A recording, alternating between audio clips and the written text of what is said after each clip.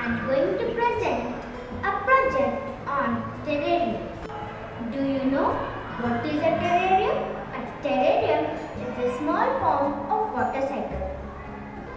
Let me show you how to make a terrarium. The materials we need to make a terrarium are a glass container, coal, soil, plants and a polythene bag and water.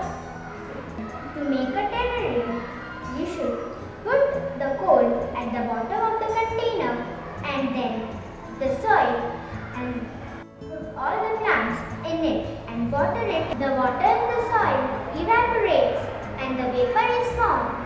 It condenses on the glass, trickles down and rewaters the plants.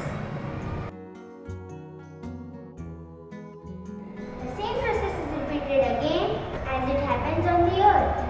The degenerated leaves fall on the soil and become a fertilizer.